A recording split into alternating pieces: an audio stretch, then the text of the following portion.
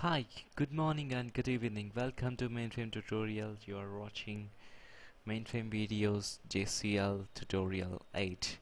So, in this video, I would like to share about the GDG, which is one of the important concepts in the JCL language. What does GDG? What does GDG stands for? And where do we use this GDG? And what is the significance of GDG? And how important it plays a role in when handling with the high volume of data in mainframe environment. So let's go ahead and look into the details of the GDG. GDG stands for Generation Data Group.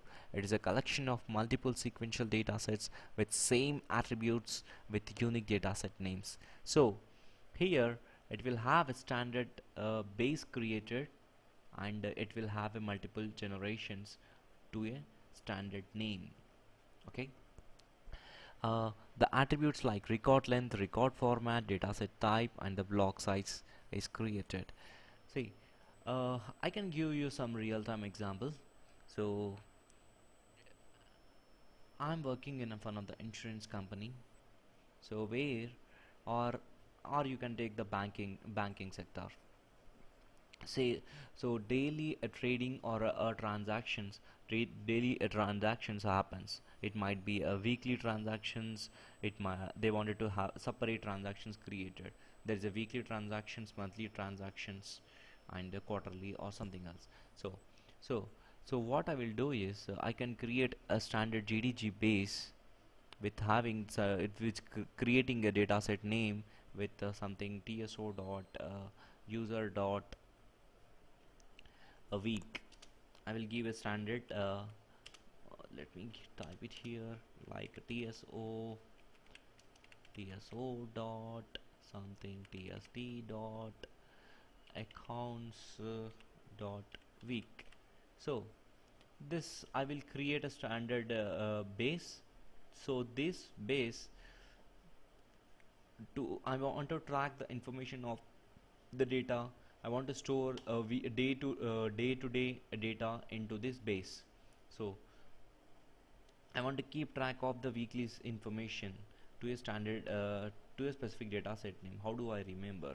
Instead of giving multiple names, so what I will do is just I will define a base and keep on adding the generation to this base, so which help me to easily to track and easily to understand.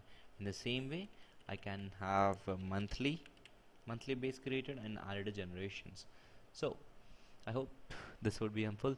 The steps to create a GDG. There are mainly 3 steps in order to create a GDG. Creating a GDG base, and adding a data set to a base, that is adding generation to a base, and accessing generation, that is accessing data sets. So GDG, these are the 3 important steps. So first is creating a GDG base, and creating a data sets or adding a generations and accessing the generations. Creating a GDG base, then adding generations to this GDG base, and then accessing the generation. In order to add a generation, you need to add a +1, and in order to access the generation, it should be 0, -1, or -2.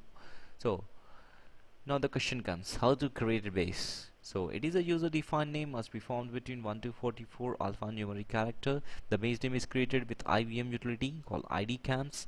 For one base name, maximum 255 datasets can be created, that is between 1 to 255. Can choose any number of generation as per your project requirements. So let's straight away look into the example. This is the job card, and you need to use the IDCAMS as the utility in order to create a base.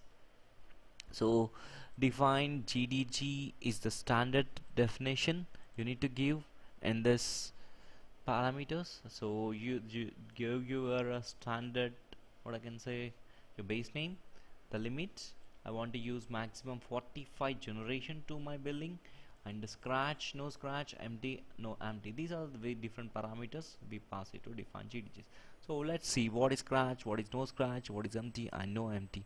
Scratch, it deletes all generations with when limit is reached. Okay.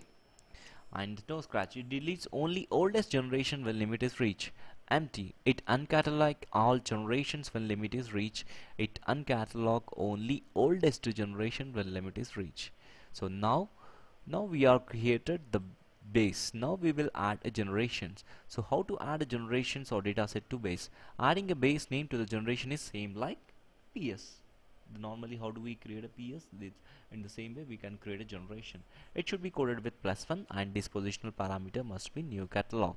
So the same, the job card, you use IBM as a utility. So this is your building, and what does it? It copies the data from this to this, the new generation data. See, observe, this is unit and this is test. Okay. So here you have to specify all the disposition, space, hierarchical, and these things.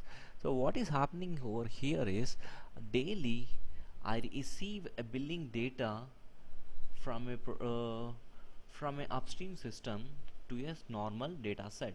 So where I want to make a copy of those, just I wanted to make a copy, keep a copy. I mean, as I said, in my example, I wanted to maintain a weekly database, weekly generations. So every day I will receive a data with a standard master file, and I need to backup.